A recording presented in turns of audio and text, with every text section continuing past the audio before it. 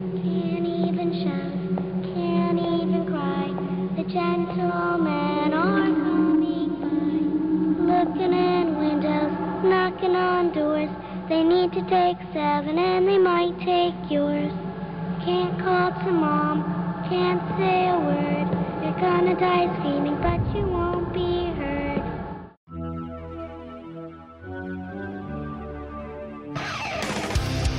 In a world overflowing with movies, we need a hero. Someone to separate the bad from the good. Sounds like a job for verbal dioramas. Watches all the movies from comedy to drama. From the top roll sound, and don't forget the action. She'll watch until the end and then she'll give you her reaction. Movies you know, movies you don't. Prequels, sequels, remakes, and trivia and outtake. Movies you know, movies you don't. Interesting stories, all the categories. Hi guys, welcome once more to Verbal Diorama, the spookshul bonus episode. I'm Em, and you know what's coming. I'm excited, you're excited.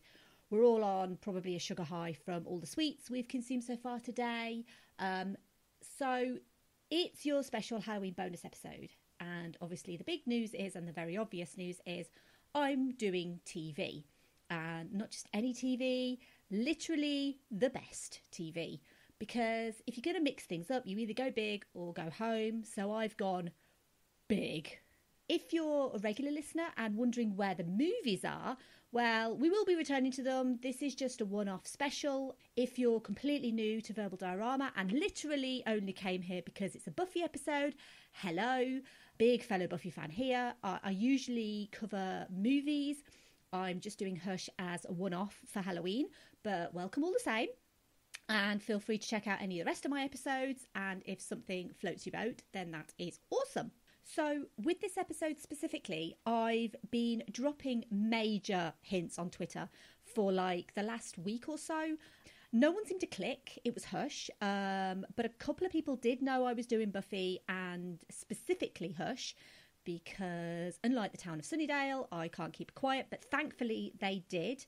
I said things like, I hope you heart emoji it, and 7 days to go, and it's a little hush hush. I can't say anything about it. So if you got it, but you kept it hush, then, well done you. But yeah, I did try and drop hints that weren't too obvious. But I would have been really pleased if someone had DM'd me and said, I think you're doing Hush. That would have made me really happy, actually. But no one did. So, but if you think you got it in the week, then brilliant. Well done you. So this is going to be a little different to a usual episode of Verbal Diorama. I'm not going to be doing any news. I'm not going to be running a trailer because obviously it's a TV show. They didn't have them. There's going to be no obligatory Keanu reference. And I don't usually post spoiler warnings, but I'm gonna. And this is despite the fact that the show has literally been on the air for over 20 years. But spoilers ahead for Buffy the Vampire Slayer. I'm saying this because I know at least 2 people who are watching it or planning to watch Buffy from the start. So please do not listen unless you want to be spoiled. If you want a recommendation for good Buffy podcasts, both spoiled and unspoiled, I'll be mentioning some I particularly love at the end of this episode. But I repeat, spoiler alert. If you're happy to be spoiled and you're curious about an episode that I personally think is the perfect introduction for a newbie to the show, then feel free to carry on listening, but don't say that I didn't warn you about spoilers. So, Buffy. Specifically Hush. But we are going to talk a little bit about Buffy and where Buffy came from. A very brief synopsis about Hush. So, when everyone in Sunnydale loses their voice, the Scooby Gang must silently solve the mystery of the monsters who stole their ability to speak. We'll talk a little bit about the cast and the characters. So the main cast, we have Sarah Michelle Gellar, who plays Buffy, Nicholas Brendan as Xander, Alison Hannigan as Willow, James Masters as Spike, and Anthony Stewart Head as Giles. Guest starring in this episode were Mark Blucas as Riley, Emma Caulfield as Anya, Leonard Roberts as Forrest, Fina Aruche as Olivia, Amber Benson as Tara and Lindsay Krause as Maggie Walsh, and co-starring Doug Jones, Camden Toy, Don W. Lewis and Charlie Brumbley. And if you want a hint who they were playing, well, they were the gentlemen. So there is no hint. That's literally it. They were playing the gentlemen. So this particular episode was directed and written by Joss Whedon. Buffy the Vampire Slayer. So Buffy started life as Rhonda, the immortal waitress. And Rhonda was just a normal woman who seems to be completely ordinary, but turns out to be extraordinarily skilled. So this was Joss Whedon's idea. It morphed into the inversion of the Hollywood trope of the blonde girl who runs into a dark alley and is the first to be killed. Joss Whedon specifically wanted to make her the hero. And I talked a little bit about Buffy specifically in Cabin in the Woods, because obviously that was also written by Joss Whedon. So the idea for Buffy was developed into a script for the 1992 movie Buffy the Vampire Slayer, which starred Christy Swanson as Buffy, along with Donald Sutherland as her watcher Merrick, Rutger Hauer, the late Rutger Hauer, as the villain Lothos, and again the late Luke Perry as her love interest Pike. So Joss Whedon wasn't happy that the movie was more of a comedy than a horror, because he intended it to be a horror, and it was the director Fran Rubel Kazooie who gradually made the movie more comedic in tone, and Whedon, who was just the writer, had zero creative control over the character that he created. So he just basically had to sit back and watch it happen. And he's gone on record to say he's not keen. For the record, I think Buffy the Vampire Slayer as a movie, I think it's really disjointed. I think it's overly goofy, but I also think it's a lot of fun. And I remember actually really fondly. So if you've not seen the movie, I would say give it a chance, because I think you'll find something to enjoy, even if it is just Luke Perry. And Luke Perry is actually really good in the movie. And so is Rutger Hauer. And when Rutger Hauer passed away quite recently, his role as Lothos was really the first introduction I ever had to Rutger Hauer as an actor. So I really love the movie for actually introducing me to him specifically. I'm not going to dwell on the movie because that's not why we're here. So 5 years after the movie, he created a pilot of the TV show of the same name, which is considerably more highly acclaimed and respected than aforementioned movie. It was originally a mid-season replacement, which is why the first season is only 12 episodes long. And he had the idea of it being based on the principle of high school is hell. Interestingly, the original script of the movie that Joss Whedon wrote, and not the movie itself, because, as I've said, he's basically disowned it. So that original script is considered canon in the Buffyverse. So Buffy the Vampire Slayer really revolutionised TV format. It had its overarching big bad of each season, and it also had individual monsters of the week. And the individual monsters of the week were not necessarily linked to the overall big bad. Sometimes they were, but generally they weren't. And the influence of Buffy spans multiple genres and many different TV shows, including, most famously, the revival of Doctor Who. And it's also partially credited with the creation of the website tvtropes.org. And if anyone's ever been on TV Tropes, I mean, that is just a rabbit hole of really fascinating and interesting bits of trivia and tropes. And it's just absolutely wonderful. They don't just do TV, they do movies as well. And I highly recommend, if you've got a couple of hours to spare, go on TV Tropes, and those couple of hours will just fly by. But yeah, so that site actually started primarily because of Buffy. Buffy had 7 seasons. It had 144 episodes. It had its own spin-off in Angel, and it continues as comic books. And the cast are still very active. They still do cons, and the show itself is still continually finding an audience. The fact that Buffy can continually resonate with people 20 plus years after it first aired is absolutely phenomenal. And yeah, Buffy's amazing. I mean, I'm hoping that you're listening to this because you love Buffy. But if you've never seen an episode of Buffy before, I mean, in the UK, it's available on Amazon Prime. So if you have an Amazon Prime subscription, please go and check out Buffy. All 7 seasons are on Amazon Prime. It's absolutely wonderful. I'm going to move on from talking about Buffy in general. There's so much I could talk about with Buffy, but I'm mindful that A, it's a bonus episode, and B, it's an episode about Hush. So let's talk about Hush. And I'm not going to be quiet when I'm talking about Hush. So Hush is the 10th episode of season 4.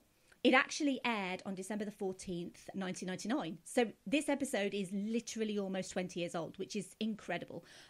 Season 4 of Buffy had the show essentially soft rebooted from high school to a college setting. So Buffy enrolls at the fictional UC Sunnydale alongside Willow, while Xander eschews college for the world of work, and Giles begins to feel less and less like Buffy's watcher and sort of a bit more despondent with what he's got going on.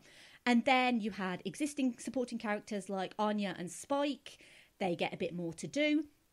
And we get new characters like Riley Finn and Tara McClay. So Tara especially is a very important character for the show going forward. Riley is, well, he's good looking. I think the general overall consensus is that most people see season 4 as a bit of a mixed bag. It's got some of the best episodes the show's done, including Hush, obviously. But I'm also going to list a couple of others that I think are really, really good. So there's A New Man, This Year's Girl, and Who Are You, which was like a two-parter. And also Restless, which is probably one of the most famous episodes of Buffy, along with one of my personal favourites, Something Blue. So Something Blue was the preceding episode before this one. And it was also the precursor to the brilliance that is Spuffy. But again, I'm not going to go into that. If you're interested in what Spuffy is, do a search on the internet. It'll tell you everything you need to know. So, why am I covering Hush on Halloween? Well, obviously it's scary, but you could be asking me, well, why aren't you doing a Halloween episode of Buffy? And you'd be right, because there are plenty of Halloween-based episodes. But canonically, the demons and the vampires tend to stay home on Halloween. And also, they're great episodes, but they're not really scary. I would argue that Hush is scary. Scary enough. But not only that, Hush is a technical marvel. From its writing to its cinematography, its music, the makeup, the special effects, and everything kind of delivers this humour and sincerity and horror sort of in this beautifully little neat package. Time and money were lavished on Hush, and you can tell it's special. And the reason why you can tell it's special is it has a written and directed by Joss Whedon credit. And Joss didn't waste time on mediocre episodes. So in season 4, he wrote and directed 4 episodes. And they were The Freshman, Hush, Who Are You, and Restless. And the reason he wrote Hush in the first place was he was bored of critics saying that Buffy was only as good as its dialogue. And the idea of having an episode devoid of any sort of vocal work and just relying on the visuals and physicality actually really frightened him. Originally, he planned to have a musical episode this season, but just happened that Xena Warrior Princess had just done one. So he put that idea on ice until season 6. But we're not going to talk about that. As much as I want to, I'm not going to. When Joss Whedon was a child, he had a nightmare about floating monsters. And that's where the idea of the Gentlemen came from. So the Gentlemen were modelled on these classic horror cinema characters like Pinhead and Nosferatu, and also Mr. Burns from The Simpsons. So these kind of ghoulish tall figures fashioned as elegant, graceful, Victorian-styled men who are always incredibly polite in their demeanour to each other, with these wide, gaping grins that are fixed to their faces. The minions, who are called footmen, they collect the specimens required for the Gentlemen to silently and viciously pluck the hearts of the chest of the 7 victims, which is representative of the class and the patriarchy of Victorian society, as in the footmen are essentially the minions and the slaves. They feel to me very reminiscent of Renfield in the story of Dracula. And you know what's a great Dracula movie? Bram Stoker's Dracula. And you know who stars as Jonathan Harker? But I said I wasn't going to, so I'm not. Sorry, Keanu. The Gentlemen themselves were played by professional mimes and physical actors, and they were led by Doug Jones. If you don't know who Doug Jones is, you will know who Doug Jones is. He's a man that I'm very, very incredibly fond of because of his amazing physicality and physical work, but mainly with the director Guillermo del Toro. So Doug Jones played the Faun, amongst many other characters in Pan's Labyrinth. He was Abe Sapien in the 2 Del Toro Hellboy movies, and most recently the Amphibian Man in The Shape of Water. So notably, Camden Toy, who played one of the other gentlemen, he worked on other monsters in the Buffyverse. So he played season 7's Gnarl.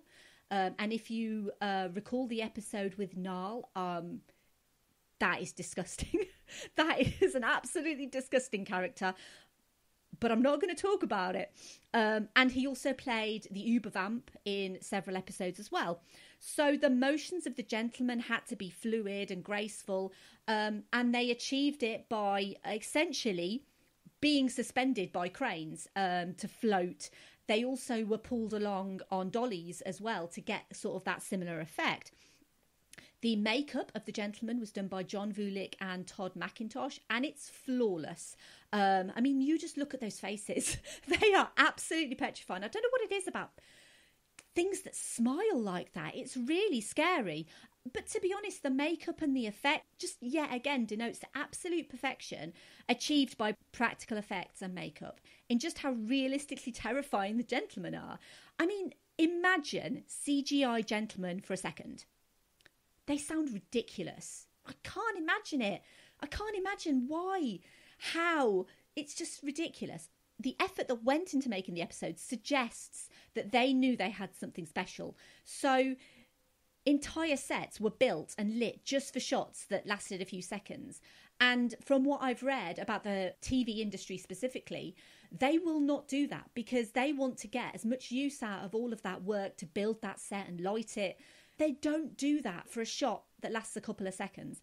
The clock tower itself, so the clock tower that the gentleman and the footman are in, was purposely built at the Universal Studios lot for that final fight sequence where Buffy and Riley face off against the gentleman and the footman. And the scene where Buffy finally gets her voice back and screams, not Sarah Michelle Gellar's actual scream either, it was dubbed, where the gentleman's heads blow up. So that was one long shot, but it took an hour to film. So just the sheer level of skill and time and love that went into this episode is just apparent. So the episode is famous for hardly having any dialogue in it at all. The episode's reliance on speech stops at the 14-minute 3-second mark. And overall, there's only 17 minutes of dialogue in the whole episode. And the wordless parts are scored by just stunning music, which is specifically designed to narrate. And that is the music that was composed by Christoph Beck. If you listen to Edge of Tomorrow, I stuck a pin in Christoph Beck and Buffy. And this is the reason why, because I wanted to talk specifically about the genius of Christoph Beck. He scored seasons 2 to 4 of Buffy, but he did come back for special episodes. So he came back for The Gift and for Once More with Feeling.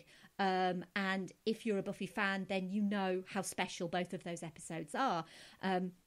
One of the funniest parts of this whole episode is Giles's overhead projector presentation, which is set to Camille Saint-Saëns' Danse Macabre, which I hope I pronounced correctly, which kind of gives it this spooky yet jolly subtext, because essentially Hush pays homage to the silent movies, and obviously silent movies generally used music to tell the story and elicit the emotion that you would normally get from speech. And where Hush is concerned, the emotion it elicits is just mainly pure terror, because nothing is scarier than not being able to vocalise your terror with a scream.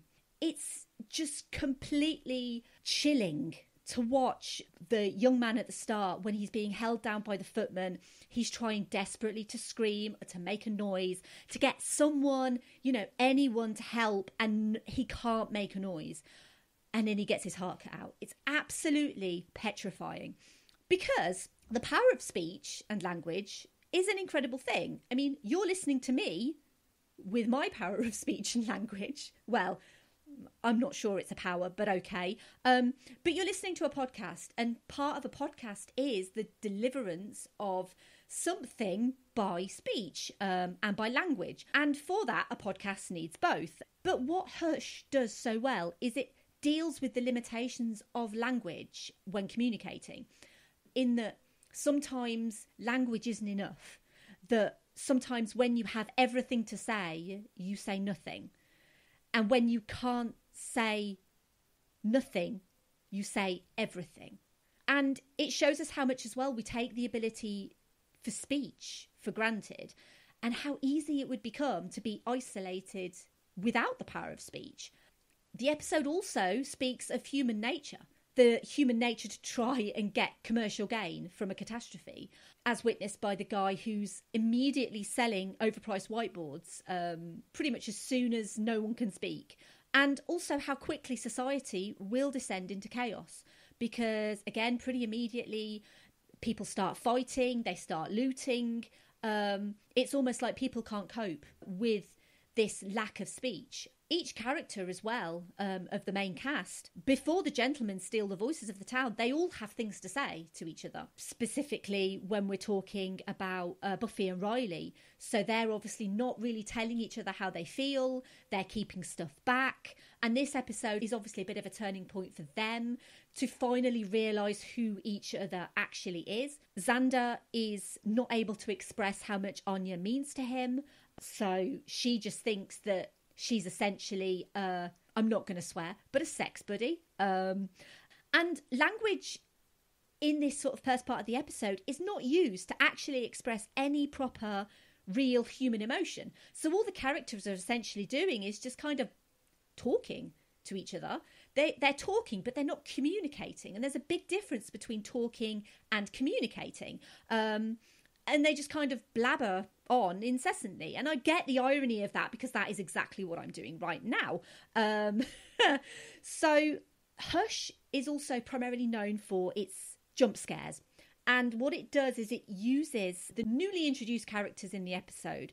So we've got two characters that are introduced in this episode. We have Tara and we have Olivia. So they're used as essentially the audience stand-ins for that kind of jump scare and the fear, and essentially the heart-pounding realisation that if you're chosen, then you're probably going to get your heart ripped out by a scalpel. But it's all done without this reliance on the snappy dialogue that Buffy the Vampire Slayer is so known for. Buffy as a show is known for its Buffy speak, its witty, quick dialogue. And this episode has to do without all of that.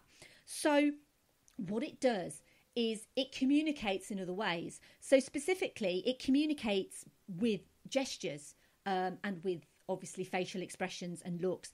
And by doing so, it actually becomes one of the funniest episodes of the whole series by far, because a lot of these gestures are completely misunderstood.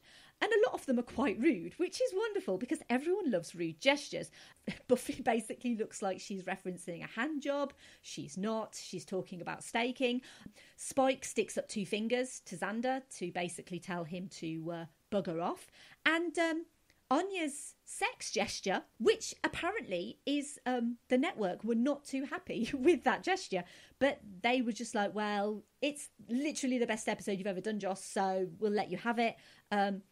But again, talking about sort of silent movies and what it does to kind of be reminiscent of silent movies is it really is reminiscent of this kind of slapstick silent movie comedy or something like that. It does it so well. The Gentlemen, going back to the Gentlemen, so they are obviously fictional, but within the canon of Buffy, they are based on a fairy tale. So Giles picks up a book of fairy tales, and this is where he finds out the fairy tale of the Gentlemen. And they are probably the scariest monsters of the week to ever appear on Buffy. And in order to kill them, you need to scream. And especially the fairy tale specifically mentions that the princess needs to scream.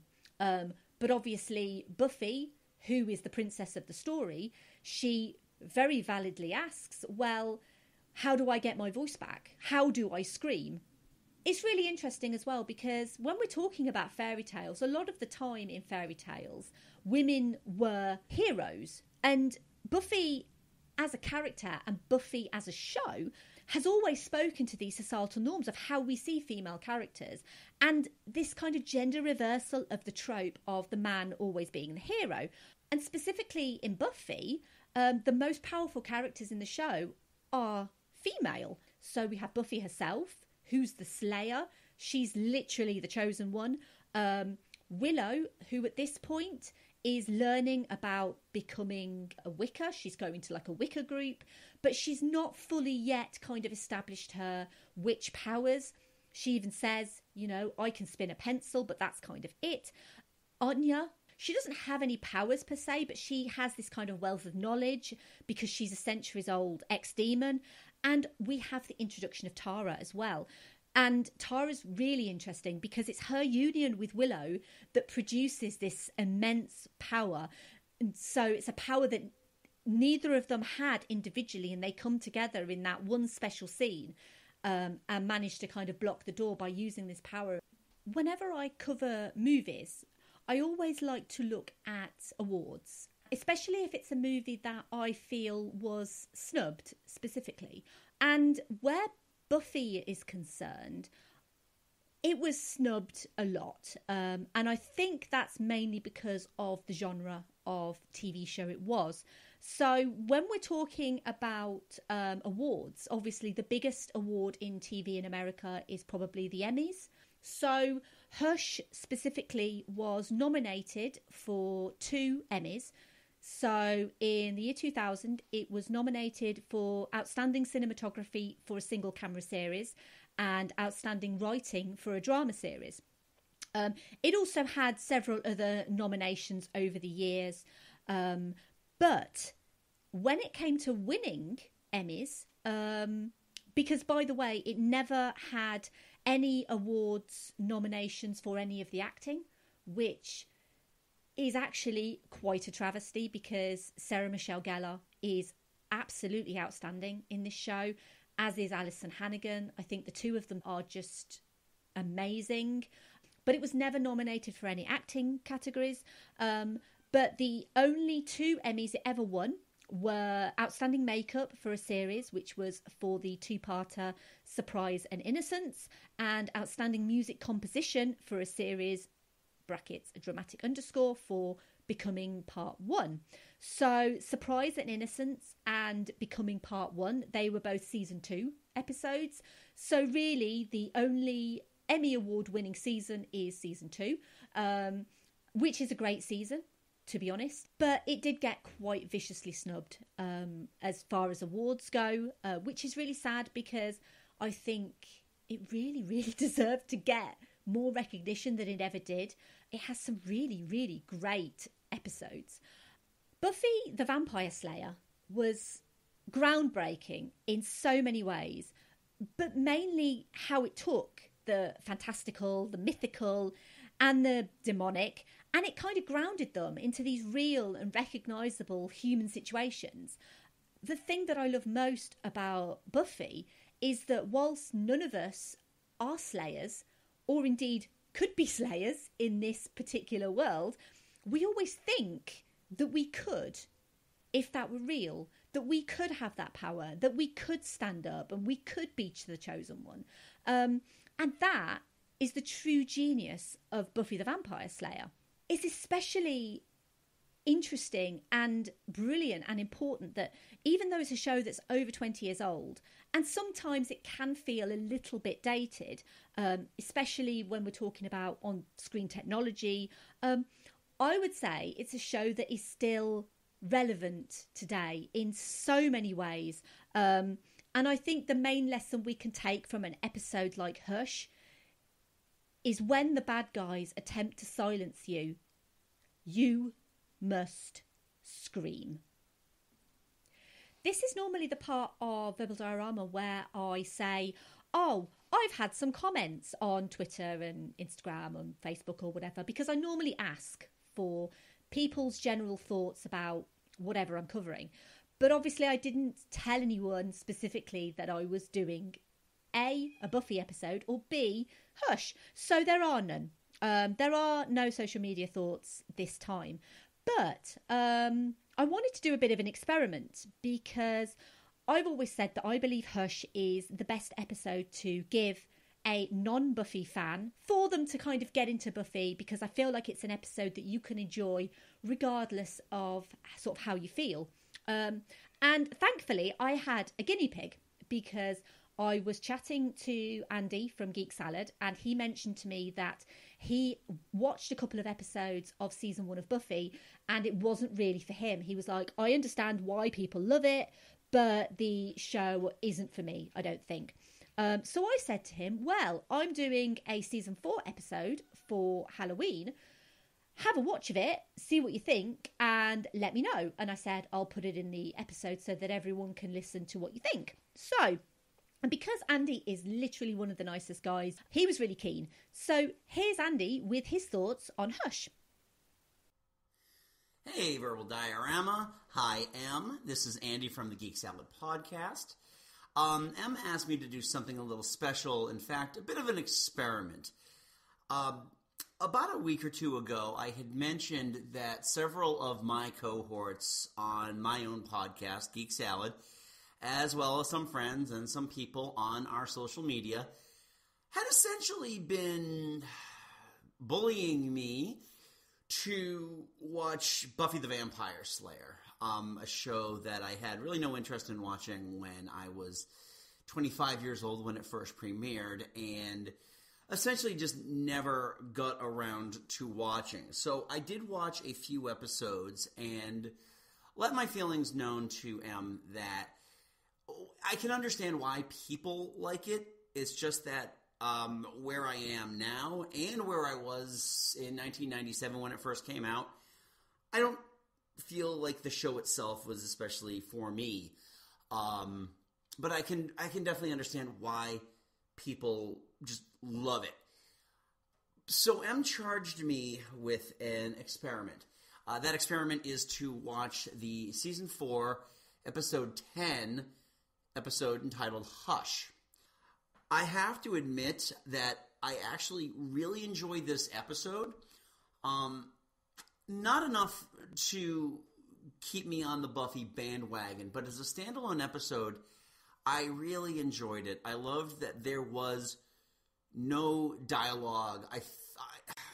I kind of feel like in a lot of cases with Buffy, at least again in my own opinion, that it tries to be a little too cute with its dialogue and its repartee. And I know a lot of people love that about Buffy. I'm not one of those people. So finding an episode where everything has to be done through a lot of hand gestures, not even sign language, just hand gestures, was really interesting. And a lot of the humor was called out of visual gags. There is a great thing where Giles is using an overhead projector and saying what he's learned about the gentleman. And one of the things is the drawing of Buffy, and Buffy looks at it and spaces out her hands wider about the hips that Giles had drawn for her. And it was really funny. Overall, I did enjoy the episode primarily because I love the concept of the Hush gentleman. The ghouls are super cool. Big, wide, toothy grins. It's just some really fun stuff. The one thing I found a little bit silly about the episode, and it's not a knock on the episode itself, it's just that their henchmen who were in the straitjackets really came off as being like Halloween City type of costume ghoulishness that they're just trying to make it look scary. And I just found that it just, I don't know, it was a bit distracting considering that they're the ones that get all the action in the movie while Buffy and friends dispatched of them. So my overall rating for Hush is 3.5 stars out of 4. For a series that I'm not really into, I do like this episode a lot, and I do thank you, Em, for suggesting that one to me. So at least I've got, I can't say that it's like I unequivocally hate Buffy. I don't even unequivocally hate Buffy. I really enjoyed this episode in particular, and I'm willing to check other like very special episodes if there are any. Otherwise, That's it for me. I'm Andy from Geek Salad, and thank you very much, Em, and the audience of Verbal Diorama for hearing me out about Hush. Have a great day. Thank you. So, thank you so much, Andy, for your thoughts on Hush. It appears that I didn't succeed in converting Andy to a seasoned Buffy fan, but no big deal. People like what they like. I'm really glad that, A, he enjoyed Hush, because I was a little bit worried that he'd turn around and say that he hated it. And then I was going to go, but Andy, you've completely ruined my episode now. So I'm really glad that he enjoyed it. And also, I think it's really important that he was honest with his thoughts. And because if you don't like something, that is absolutely fine. You can't expect to like everything. And just because you like something, you can't expect everyone else to like it too. So I am all for Andy giving us his honest opinion. There are definitely other episodes that we can recommend to you, Andy. So I will probably be sliding into your DMs very soon with some others that I think that you might enjoy. There's one specific one that pops into my immediate mind.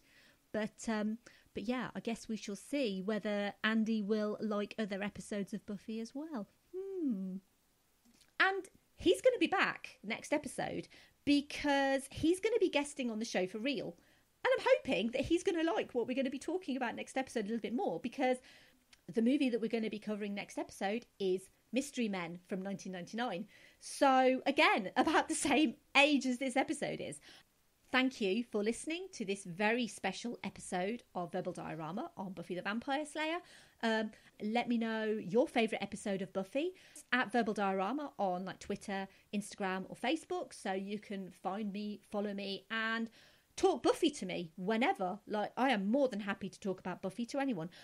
And if you like this episode or just Buffy in general, here's a list of some Buffy podcasts that I love and ones that I would highly recommend. So, Buffy podcasts that are currently ongoing, there are two that I listen to, and they are Buffering the Vampire Slayer, and they are currently going through season 5. And most importantly, Buffering the Vampire Slayer is spoiler free. So you can start listening from the top, from season 1, episode 1, and those ladies are completely spoiler free. And another one that's ongoing is Still Pretty. That is currently on season 4. I think they're actually doing a Hush episode around about now. I'm sure their Hush episode is going to be miles better than mine, but they are fully spoiled. So if you are happy to be fully spoiled on Buffy, or you've watched all of Buffy, then listen to Still Pretty. They are fabulous. Some podcasts that have finished, but are still worth kind of having a look into. There's one called the Sunnydale Stacks. There's also one called Tiny Fences, and a really, really old one, which is one of the first podcasts I ever started listening to, actually, is one called the Buffy Rewatch. So those are some Buffy podcasts that I would recommend. Obviously, if there are any Buffy podcasts that you would specifically recommend for me to listen to, then please let me know. If you've got a Buffy podcast that you love, that I can love as well, that would be awesome. But otherwise, thank you for listening, and hopefully I will see you next time for Mystery Men. But here's a question to kind of finish the episode off. What would have happened if the gentleman got all 7 hearts? Let me know. Bye. Movie should know.